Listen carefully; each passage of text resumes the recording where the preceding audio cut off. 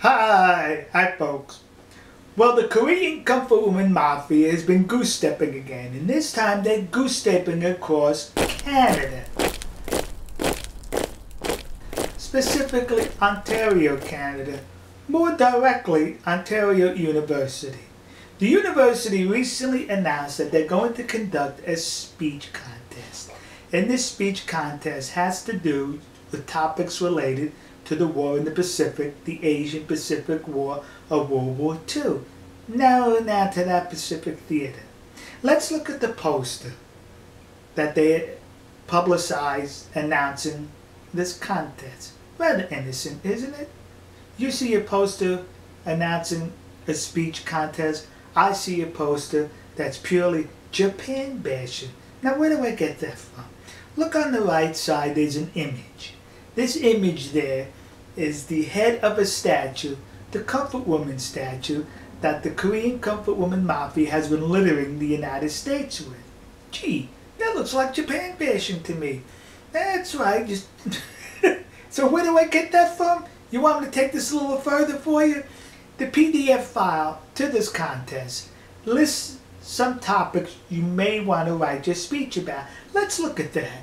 See? Look at these topics. Every one of them involves supposed atrocities committed by the Japanese. Because, as we know, there was approximately 22 countries involved in that war, that theater of the war, and only one country committed atrocities, the Japanese. You know they're always committing atrocities. Well, all you have to do is look at their cosplay and their anime, and you see how they're promoting atrocities. Listen to me. War in itself is an atrocity. Those 22 countries in themselves committed atrocities. The reason why Japan is singled out, because they lost the war. So you know the old saying, history is written by the victors. During the American Civil War, William Tecumseh Sherman, a Union general from the North, he tore up the state of Georgia. It was dubbed Sherman's March to the Sea. He destroyed everything, farms, buildings, railroads. He committed an atrocity. Was he tried for it? Was there a speech contest in reference to it? No, because he was on the winning side. So now we have the university in Ontario, Canada, bashing Japan.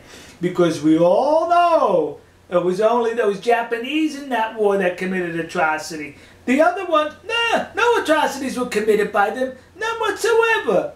None that we care to talk about. That's where it falls into.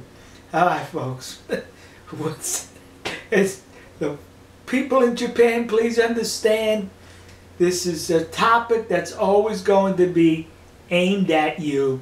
Ignore it, laugh at it, do not allow them to upset you. And I feel sorry for any Japanese students who happen to be unfortunate to be in that university. We'll see you. God bless you. God bless America. God bless the nation you happen to be in. And God bless our good friends and trusted allies in the land of the rising sun, Nanking, Japan. See ya.